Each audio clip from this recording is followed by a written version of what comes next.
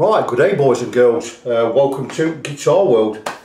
Got a treat for you today. I don't know if you can see what's up on the screen there. You'll see with some kind of semi-hollow machine up there on that screen. I'm not going to zoom in because I'm going to show you what I've got here today. I've never actually seen one of these before. Look at this. Oh, beautiful weight to it as well. What an absolute beauty. Epiphone Wildkat Royale with Bigsby, licensed Bigsby B70 Bigsby tremolo on there. You've got Epiphone dog ear P90 pickups.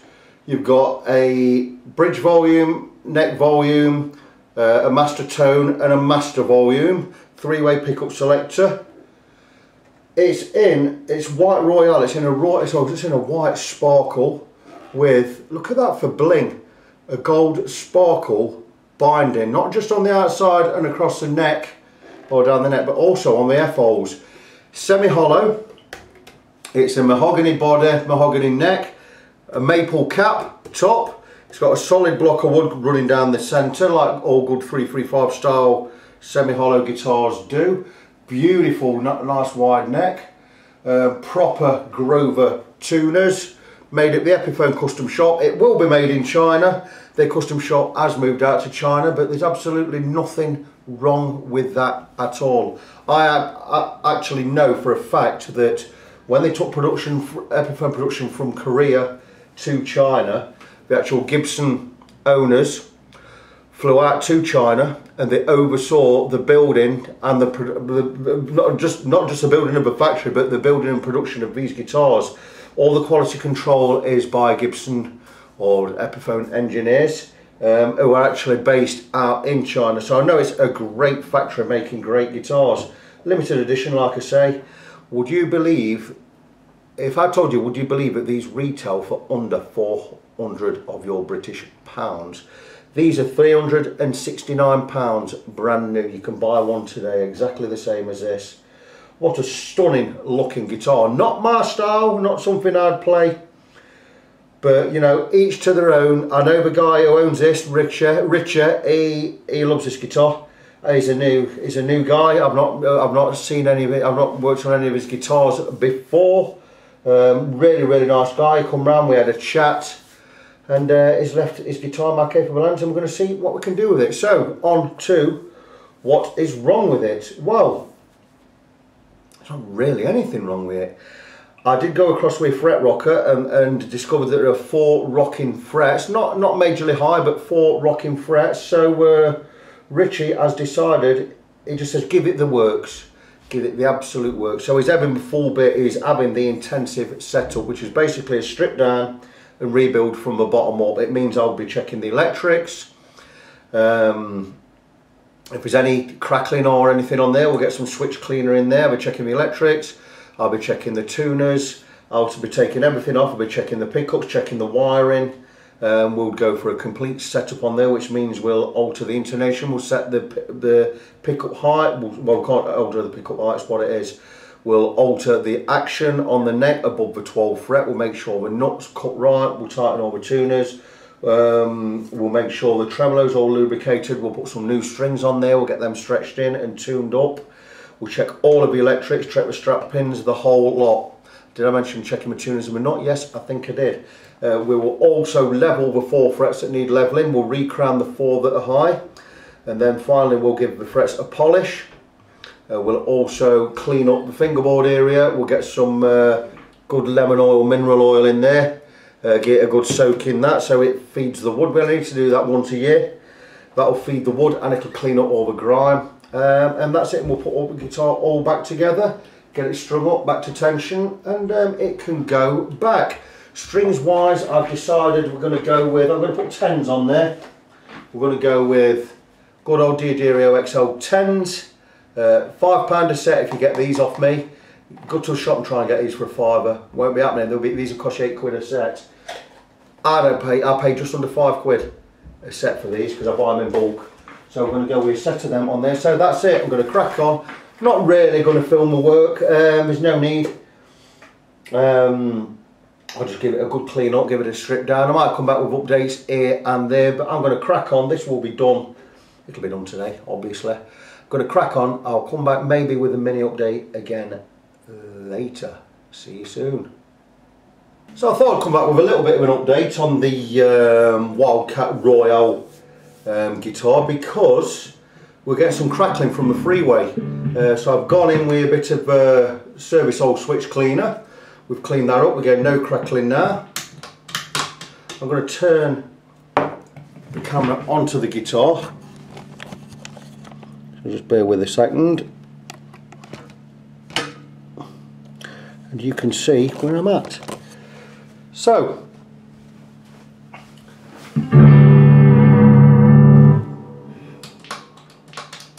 we can't avoid that switching. All the crackle's gone. Also, we had crackling on the input jack. Now, the input jack was loose. I've tightened it up, but one of the wires came off. So I've resoldered the wires, and I'm just about to put it back in the guitar. So everything is going to be absolutely bang on once I refit this. Just 2 screws here. Which way is it going? Don't go in that way. Maybe I'll need to turn that round one way or another. Just lining up the holes. Yeah, that's fine. We're in there, duck. Where are we? As the case may be. So we're just going to tighten up these and make sure the lead goes in properly, guitar lead. I've got no problems. Wow. So this is probably my blind man. They're all skew with these screws, but you know.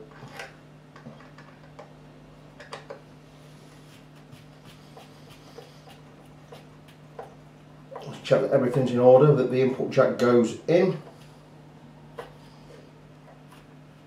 Right, there you go, no longer loose, that's fine.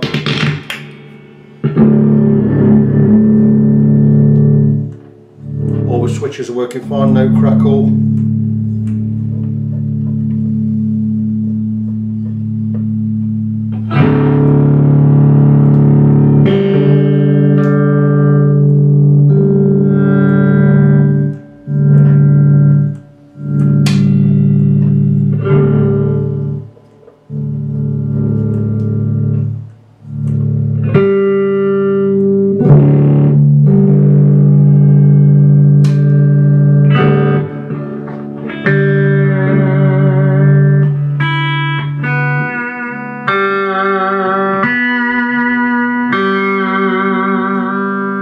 So yeah, satisfied with that.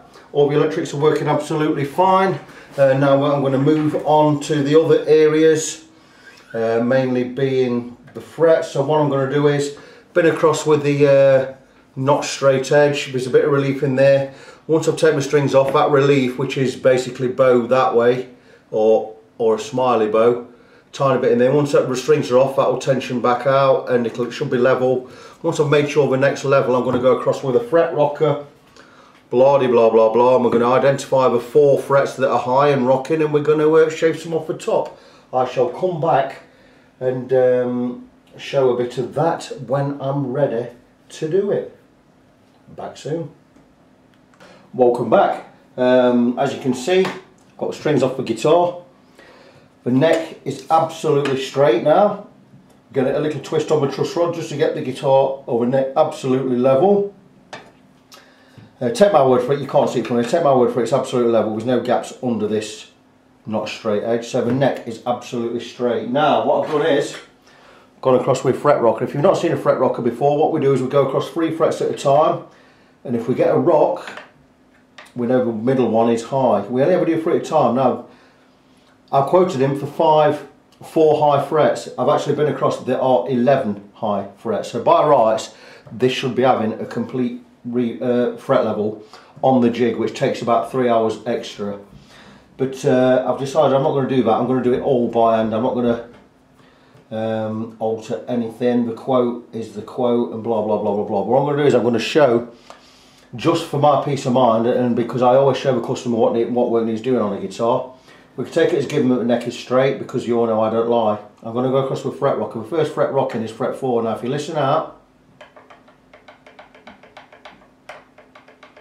you see, in that middle part there, the fret is high, because we do 3 at a time. If we get a rock anywhere, it means just the middle one is high. Whenever we do 3 frets at a time, again the next one, fret 5, in the middle it's fine, but at the edges, it's rocking there, and it's rocking there. It means these 2 edges are high.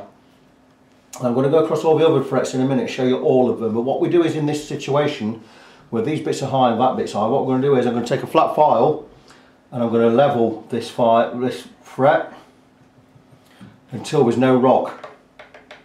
Once there's no rock, I'll take a curved, notched fret file, and I'll put that crown back, because once I've filed it flat, I've got to put that crown back. And we'll go across and put that crown back in it, and I'll use either this file, or I'll use my 3-cornered file with ground edges, which I prefer to use because you get a feel for it, and you come across, and as you go across and get the curve in, you curve at an angle when you just bring it over. So I'm not going to explain too much on that because we all know how that works, but I'm going to get back onto there's 2 frets. The next one, 6, fret 7. Fret 6 is okay, no rock. Fret 7, rock in. Once we get to this end, it's okay. So all of that, so that's 3 frets, 1, 2, 3. I'm not going to count the number of frets now. We're going to come up to the next one, rock in, rock in. This one here, rock in, that's 5 frets. This one, that's 6. This one, that's 7. Next one's okay. This one, that's 8. This one, 9. Skip 1. This one, very, very high there, 10. Next one's okay. Next one, 11. So we have 11 frets with high spots. Now what I'd normally do in this situation, I'd take a flat leveling beam with sandpaper and I'd redo the whole lot. We'd go up and down and we'd level the whole lot. Once that's done, it means we have to re-crown the whole lot. It takes about 3 hours to do that, 2-3 hours with the polishing, maybe even 4 hours. I'm not going to do that this time, I'm going to do it all by hand. I'm going to level them all with one flat file. This is actually a Swiss number 3 file, if you want to know what cut it is. It's cut 3, so it's a very fine file. And what I'm going to be doing is I'm going to be taping up the frets one by one individually. And once I can get the end of, find the end of this tape, there you go. And I'm going to show you one fret. Now I do it and how I level it. I'm going to come each side. This is so I don't dig into the fingerboard and mark the fingerboard because we don't want that. So what I'm going to do is, and I'm not going to show you exactly because it's hard with the camera where it is, I'm not going to get to the angle I need, but what I'm going to basically going to do is I'm going to take my flat file, I'm going to check where we're high. Now I know we're high from this area to this area, so it's about 1 inch on the middle of the fret, and what I'm going to do is I'm going to take this flat file and I'm going to take that area off, and I'm just going to, a couple of steady strokes, not going to do anything major, and there you go, you see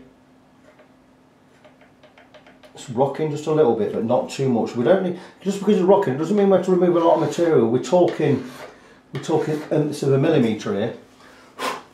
Again, we go across, still a little bit high. As you can see, because I'm removing material, these frets are going to have a curve, but I've got to put the curve back in. Still a little bit high. But we never want to remove too much material. This is why we have to be a little bit careful. You can see the tape's there doing its job. There you go. We've now got the fret level. There's no rock anywhere now. Now what I've done is, because I've flattened it, like I need to put that curve back in. It's called the crown. To put the crown back in, we could use this file. It's just a matter of going across and putting the curve back on, but I prefer to use this. So what I'm going to do is I'm going to take a marker pen, any colour, doesn't matter, red one. I'm going to colour in this fret. This is all for the benefit of any new people watching my videos. I've done many videos on this, and now what I've done is I've coloured in the top of the fret. I'll zoom in a little bit, give you an idea. This is a fret I'm working on. I've coloured in the top, and what I need to do now is, that band of red is about 2 millimetres wide. I need to get that to 0.5 millimetre because I want to put the crown back in, and I just want a bead, a 1/2 mil bead of red down that fret. So what I'm going to do is I'm going to use my crowning file, and all we do is it's a matter of going across and angling this way with every stroke, and I'm going to put that curve back into the fret. You see there? But I'm going to come the other side, do exactly the same.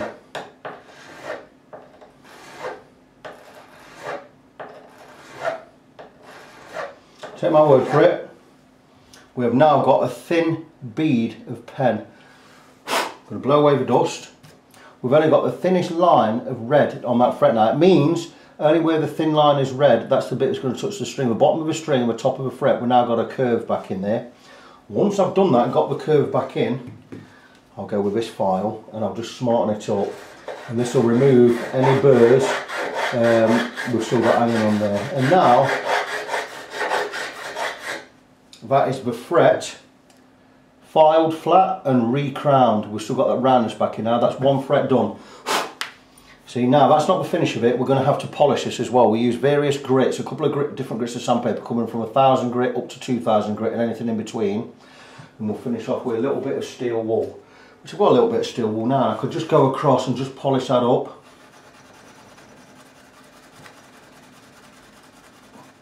And that is like having a brand new fret. And there you go. That's now polished up and rounded. That's absolutely fine. Now if we go across with a fret rocker, and there you go, that fret is levelled. I've now got 10 more to do. So what I'll do is, I'll move across to this one. And I'll do exactly the same with this fret. Where it's high, I'll bring it back to level.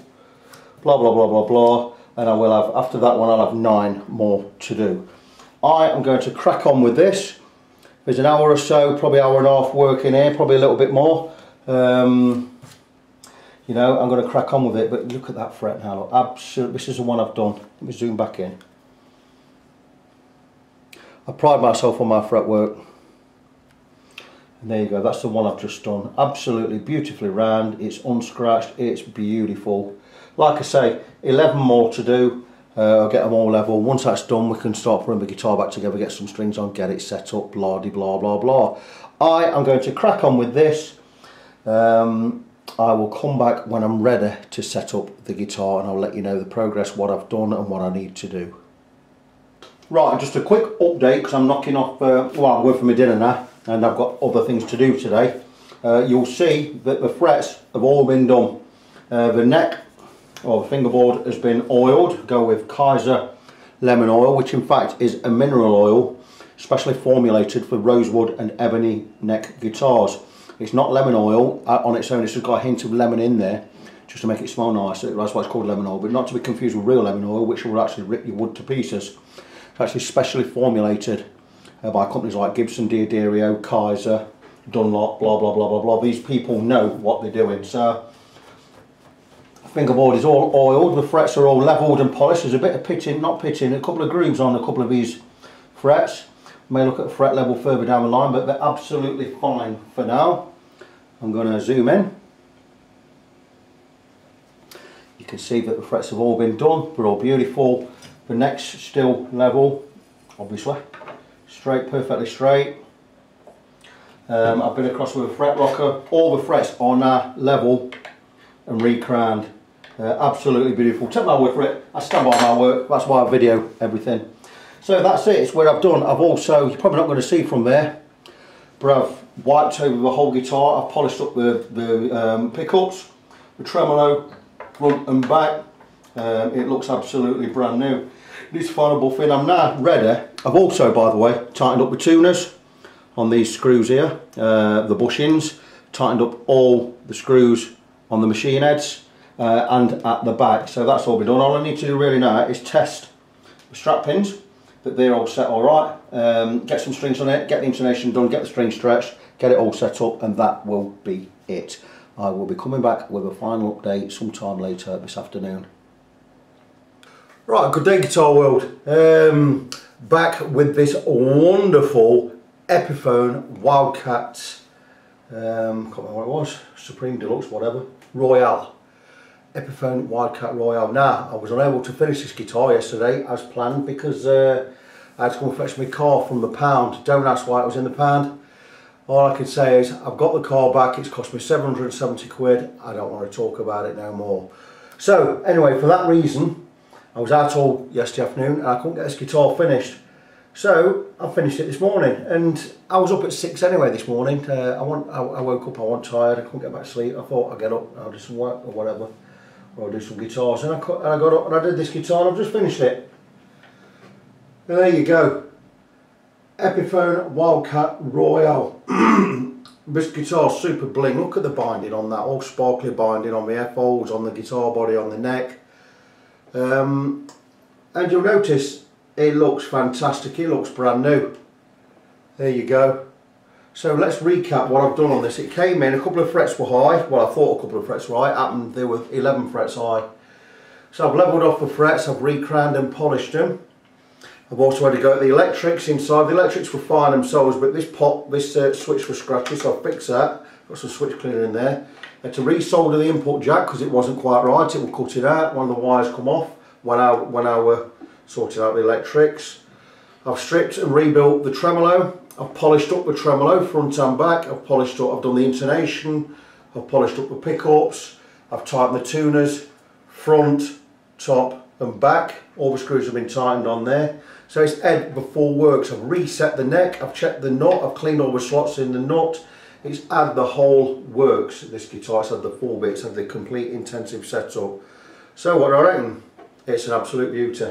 I've not plugged it in yet. I've got to just plug it in and we'll just have a nice clean sound on there and a little bit of reverb just to test that the electrics are all alright. I've already shown the electrics working fine. I'm just going to stick it in there. I think we're on a clean channel, we are. And there you go.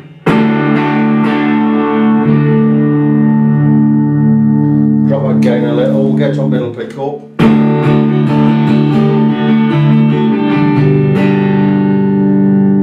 Clean up that sound a little bit and see where we are.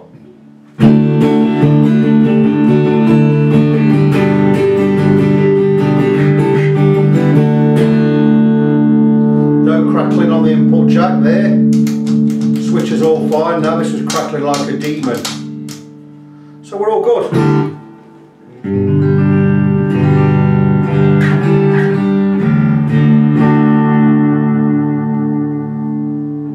And there you go. What a absolutely beautiful thing this guitar is. Like I say, not my style, not for me, not something I'd play, but it's a beauty. There's a couple of little marks on the back. Oh, there was also a sticker mark on the back there with a sticker stuck on there. I've had a little bit of white spirit on that. We've cleaned that up, took that off there.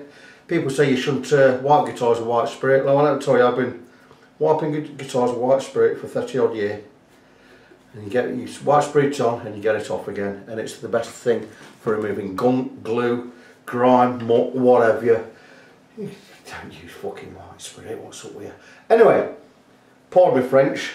I normally keep swearing to times like when I tread in dog shit when I'm out with a dog or whatever, but anyway, so that's it. This guitar is finished. What an absolute beauty. Rich is on his way.